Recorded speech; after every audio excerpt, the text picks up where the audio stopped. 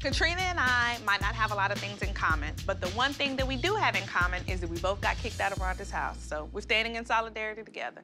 I'm gonna apologize on behalf of... Please do not apologize. I will. It wasn't good. It wasn't in the Southern way.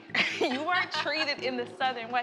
I was embarrassed because I thought that we could all sit down and have a conversation. I mean, our job teaches us every day how to deal with somebody that disagrees with us. When I actually came there to meet Jo and, you know, support her. I mean, I see strong Black women who are doing things. Yeah. I came here with the mindset to listen because I felt like you didn't get to talk the other day and I really want to get a chance to know you. So tell me what made you get involved in politics.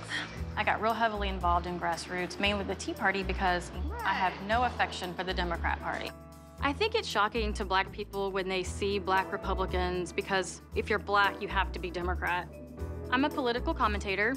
I do all the major cable networks. The debates are going to be very telling, and you guys should be thanking Donald Trump for being in this race. I did grow up on welfare, and now I'm a Republican because I survived the liberal system, the entitlement system, the redistribution of wealth system. Donald Trump's my boy.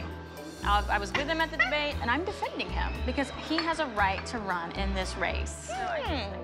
I'm confused at the fact that Katrina does support Donald Trump, and I think that it worked out in everybody's best interest that she didn't get into her political views at Rhonda's fundraiser. I hear that Jo's doing some kind of event. When she does these Know Your Right speeches, which are really, really good because she goes out to the community and she tells them, like, this is what you do when you're stopped by the police, which is more necessary now than anything. Like, I'm all about the Constitution, period. Me too. I want to go and I want to write about it. Maybe put a blog post up. I'm really interested in Jolanda because she's running for office. We have the same goals, like fixing the education system, police brutality.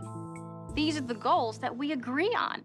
Rhonda may give you, you know, the snooty smooge, but hopefully she'll be on her best behavior. I think it's gonna be at a church or something. I mean, we can't have drama at the church. These days, really? No.